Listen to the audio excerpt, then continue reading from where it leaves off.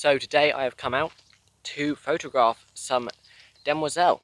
They're a species of damselfly, and well, their actual name is a banded Demoiselle. Now, because it's insect week, I thought they'd be a great insect to do. They're beautiful, everyone can see them. All you have to do is head to a canal. They're on most canals. They like the slow flowing water of a canal, and they like the muddy bottom of a canal. So generally, where there's a canal, you can find banded Demoiselle. Hence, I have come to my local canal and am getting some photos.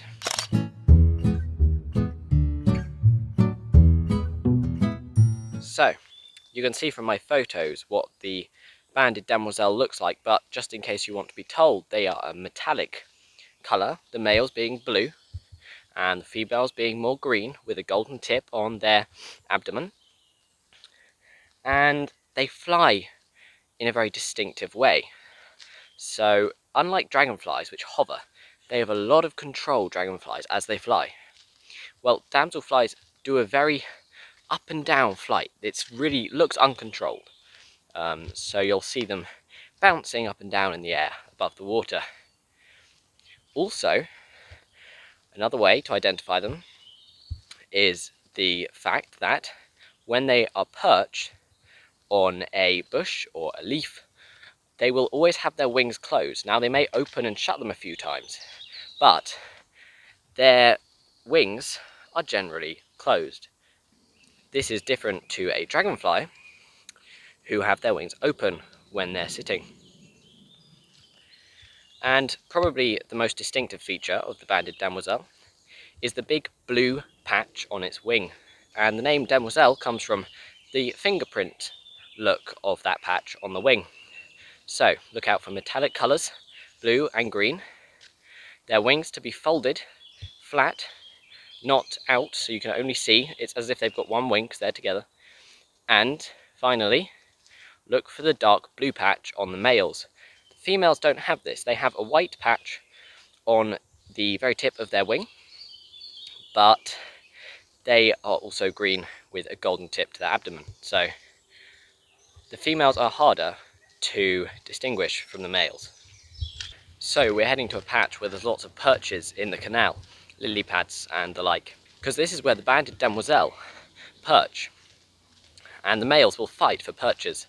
And the reason for this is that to attract the females, they will often do a dance, and for this dance they need a place to go back to, so they will fight for a perch and then do dances, just fluttering around and then going back to the perch.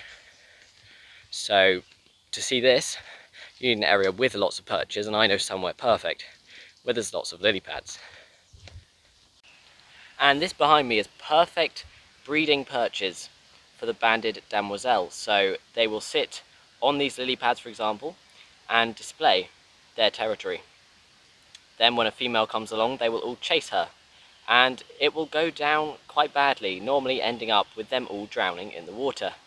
Luckily, they have the ability to breathe underwater. What they will do is they'll close their wings, creating an air pocket between them. This means that they can go underwater and survive. The female will also do this to lay her eggs. She lays them on the plants, so the stems of these lily pads. That means that she can trap the air and go under the water to make sure the eggs are safe.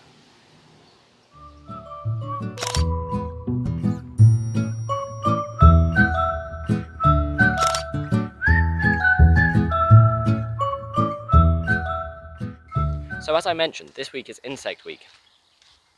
I think it's a really good idea to have an Insect Week because insects are something that is so important to the natural world and yet are underrated. So I will have the link to the website which are hosting it down below if you want to go check them out. It's not advertising, I'm not sponsored or anything, but I will put it there in case you want to check it out. I'll certainly be participating in some of the activities, and yeah, make sure not to ignore the insects.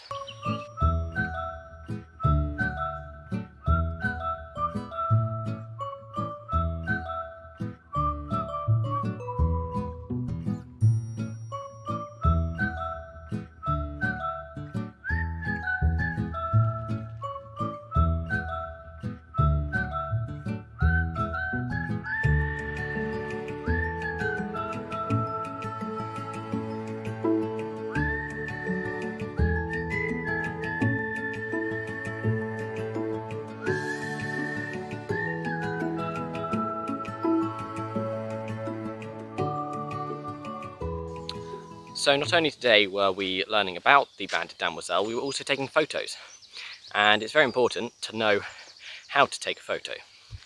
Because they're an insect, they're very small. This means that they're very fast and they're very difficult to find.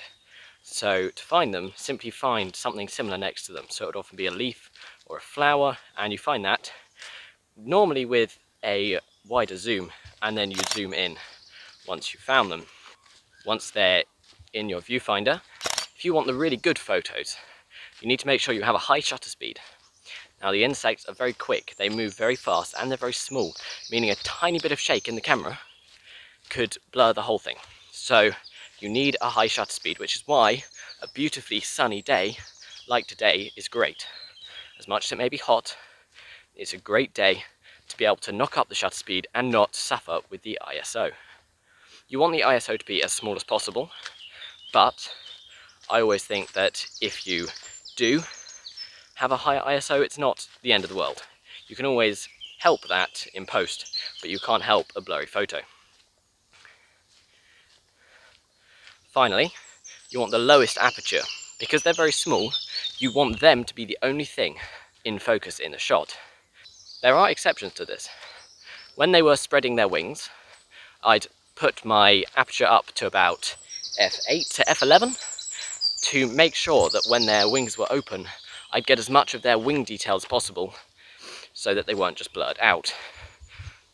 And obviously, if you want to get the background, you'd obviously raise it up.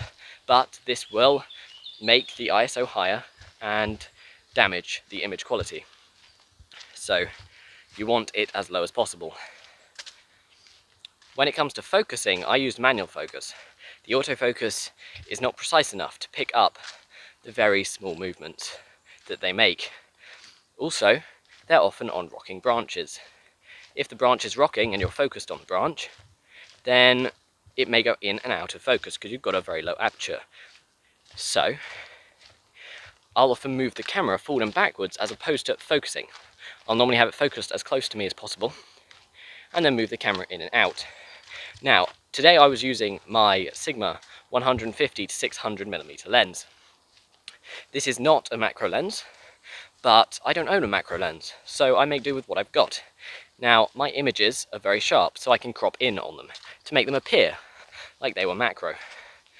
And that works great. I don't think if you don't have a macro lens, you should not do insect photography.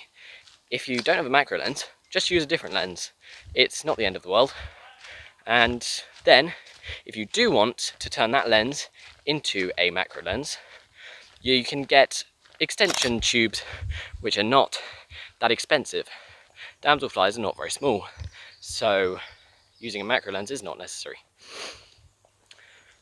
When it comes to the videos, I would basically set up my tripod on a perch, which I'd seen them go on before, and then wait, because they would eventually come back to the perch. If you see one on a perch, and then you see it again on that perch, it's probably a good perch, because there are loads of perches. And so they should come back to the good ones, instead of going on all of them. So, always set up your tripod and wait. Waiting is a good idea. From my experience, they seem to be quite afraid.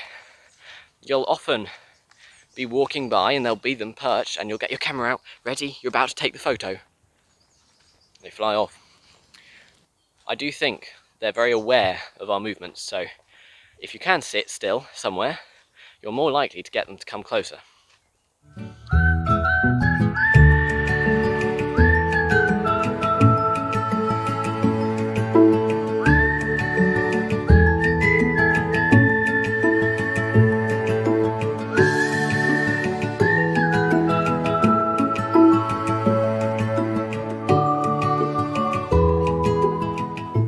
So we're now heading home from our day of photographing the banded Demoiselle, and it was a very good day. So I will play some images, and thank you for watching. I hope you learned something and enjoyed the video. If you did, please like and subscribe for the next video.